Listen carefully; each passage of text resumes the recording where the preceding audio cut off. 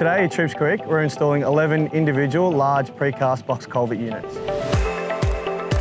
To facilitate today's installation, we have a 250-tonne mobile crane that will facilitate the 6 individual trucks carrying the units. The upgraded culvert supports the widening of Narre and North Road while allowing Troups Creek to flow underneath. Works on the culvert began in April, and since then we've poured 250 cubic metres of concrete and craned in 18 sections of culvert, each weighing at 9 tonnes. Throughout the works, we've been working hard to protect the creek's ecosystem, and we have a number of important environmental control measures in place. So during the creek works, we've bypassed the stream using a pump system all the way around our construction zone and downstream, and to make sure that the environmental flows continue. To make sure that our construction activities don't impact on the water quality, we've also got a separate pump to take the impacted water away.